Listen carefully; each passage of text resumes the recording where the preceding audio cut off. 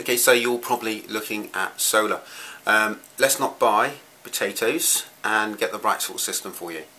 So I've been working in solar for a while. I've just started a new company called Renew Solar. So I've done all the testing so you don't have to. That's cost a bit of money, but we know exactly where we stand with solar.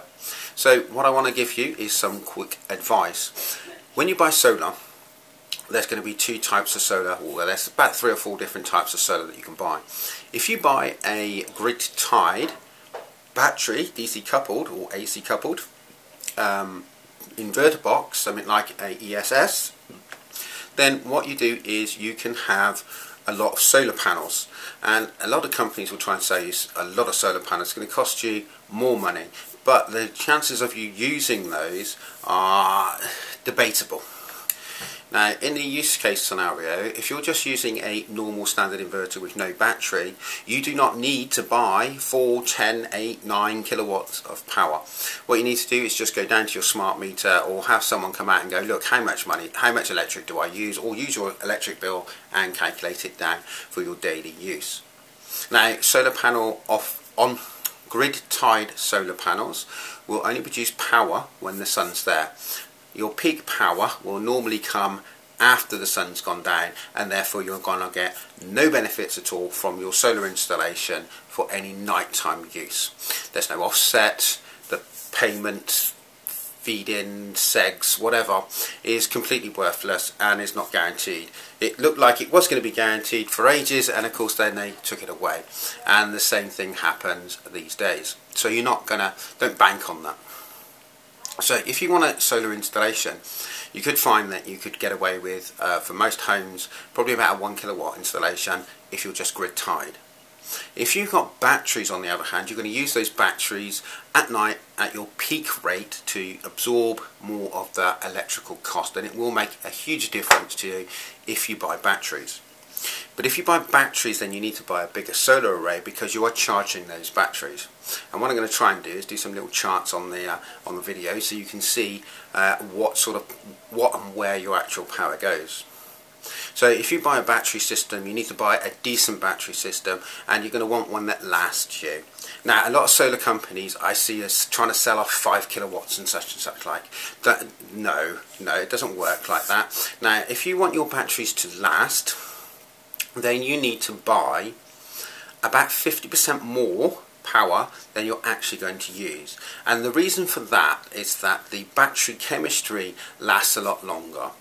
So you're looking at wanting batteries, paying your £1,500 or £2,500 to last you at least 16 years. And by building or buying a bigger battery will give you the longevity that you want in your battery cells. It's going to probably cost you at least £3,000 to £6,000 with your batteries. However, what you need to do is work out your sun, well, how much sun you're going to get, how much solar you can generate, and those batteries, and how much power you're going to use, and how you can replenish that power. Now, for most of you who have EVs, you'll use your low rate to charge those batteries as well, because in winter time, as the sun degrades, the power from the sun degrades, you're going to get less power from your solar array. And the other way of compensating for that in some form is by having a larger array. But it doesn't always work like that anyway. Depending on your roof, it's whether it's worth doing it, having a larger array, and how you configure that array. So this is why you shouldn't just go out and go, well, I'm going to cover my whole roof in solar panels, have 600 gigawatts of power coming in because I live in a massive house, and I'm going to have just a grid tie inverter. So what you need to do is just calculate. Basically, it's a bit mathematical and it's a bit variable because solar panels in the sun will make bundles of power, and you probably won't be able to use it. And all you're doing is pumping that back out to the grid, and the electric companies are selling your electric that you paid for, which is the old scam of how and why solar was installed free with grants and everything else. So I hope you take heed and will look closely through the videos that I've done, just explaining how to install a solar panel, how much power you would need, how much power you would use, and what's the best things to do. We do a reducer. I call it the reducer because it reduces your bill. Now, there's a load of misconceptions of how solar actually works, so you have to really pay attention. So if I have a grid-tied inverter and some solar panels, that will push whatever power comes from the sun back into your home grid and then out to the grid if there's excess. So all that power that you use during that time can be absorbed by the solar panels pushing the power onto your items that is using the power at home. When you're not using that power just goes off to the grid. You can get limiters. They're probably a good idea if you don't want the big companies making money at your expense. So what you would do is you put a limiter in and that sorts that problem out. But what you need to do is really size it so it's about right for your electric use. Now in the daytime, most of you are not going to probably use over 200 watts an hour. Some of you will be about 500 watts an hour. So you're talking between the difference between 1 and 2 panels. And that's what you would use. But in the winter time, you could be making 100 times less power from your solar. So what you'd need to do is work out, where's my position of my solar panels, whether you can adjust them as well, because that can make a difference of 35%. If you have fixed panels, they're kind of always put in the best between both worlds, best of none. So if you have 2 arrays, which I've done, I can get full power from one array for the winter time and full power on the other one during summertime, and in the intermediate as the sun changes, because obviously the sun's up higher in the summertime, so your panels can be near enough flat, but they're near enough standing up in the winter time because the sun's all the way down here. So there's like a difference of almost 45 degrees there. If you're fixed here, then there is going to be that point in the year where you're going to make more power based on the angle of your roof, if you're roof installing, but in the winter time you're not going to make the best power at all on those panels, and obviously in the height of summer you won't make the most out of your panels. So you have to be a little bit more careful on how you set your arrays up. So the panel size, now I use 1 kilowatt, and in the winter time it makes about 36 watts. 36 watts to 136 watts. Obviously that's not really going to cut it for most people. So this is kind of like a real average for wintertime production with solar. So if you're looking at about 36 watts, you'd want to go up to about the 300 watts. Although I did say it does make 136 watts. So we need to have at least a 3 to 4 kilowatt solar system is ideal for most homes, and most homes will fit that. That's around 8 to 10 panels. But with newer panels with the higher wattage, you can get away with using less panels. Although how it actually works makes a difference because it's your square meter surface coverage. So bigger panels, better production in winter from them, and in the summer they'll obviously outperform. So you have to balance then between what your solar panel is and your inverter. So if you've got batteries, of course, you would need to add on some more for that. But if you're charging at 5 pence or 4.12 pence or whatever rate that you're being offered for cheap rate, then you may find that that may be a better option than trying to struggle with oversizing your solar panels, especially when you have niche places where you can put them.